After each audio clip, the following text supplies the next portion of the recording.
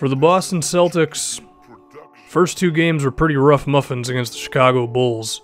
And before we talk about Game 3, I want to give you some context from Game 2.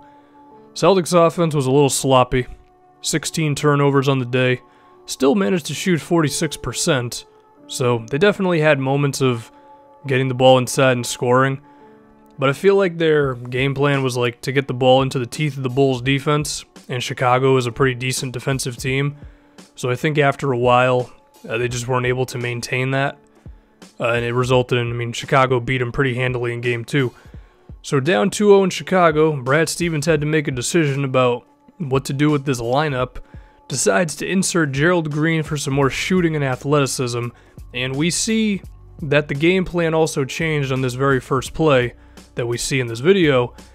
You notice that Robin Lopez and Jimmy Butler are trapping Avery Bradley and Al Horford is open around the free throw line.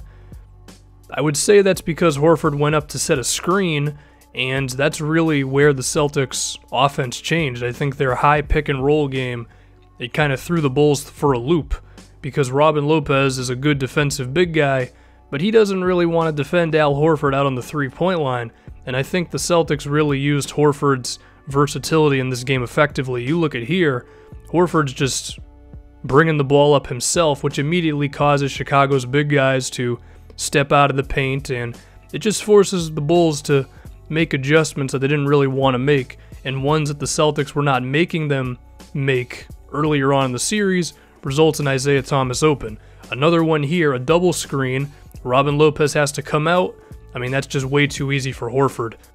I felt that earlier on in the series, the Celtics' style of offense, which is a lot of dribble handoffs and everybody touching the ball, it's very textbook basketball, but the Bulls defended it well. A more simple style of play, forcing Robin Lopez to defend Isaiah Thomas. The Bulls really weren't ready for that one, and the Celtics, they're not out of the hole just yet, but they got themselves a little bit closer, as this thing is now a 2-1 series.